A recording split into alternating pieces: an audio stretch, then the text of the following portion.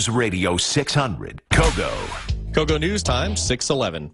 Well, there's a new study that's found that if you get enough sunshine as a child, it can actually cut your chances of needing glasses as an adult by about a fifth.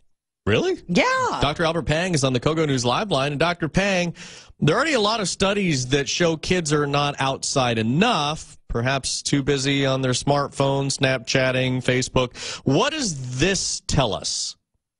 Actually, this is a study. There's a study originated from Australia.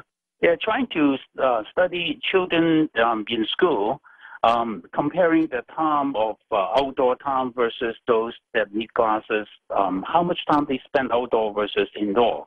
They find out a stunning result is that those spend about 1.5 to 2 hours average daily outdoor do have a much lower chance of developing nearsightedness in the 6-year study.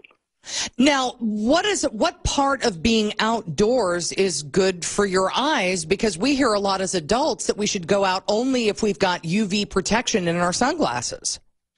Yes, actually, I mean, this still applies to children, that you have to, again, protect yourself from the UV radiation. But what they're trying to say here is nothing to do with physical activities.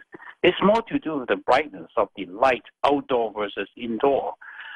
You don't have to run or jog or do any physical activity. You can just spend time walking or just, spend time even exposing yourself in the natural light will help you with the eye development. They believe that is more to do with the sun, the intensity of the sun causing the production of dopamine. And dopamine is a natural chemical that occurs in our body. The isolated dopamine in the eye were able to help you to stop the elongations of the eyeball. That's exactly what happened with nearsightedness children. The eyeball is too elongated. So how much outdoor time is suggested? Different studies have different saying, from 40 minutes all the way to 1.5 hours outdoor time. That's what they suggest. And is that per day or per week? That's per day. That's per day. 40 minutes, yes.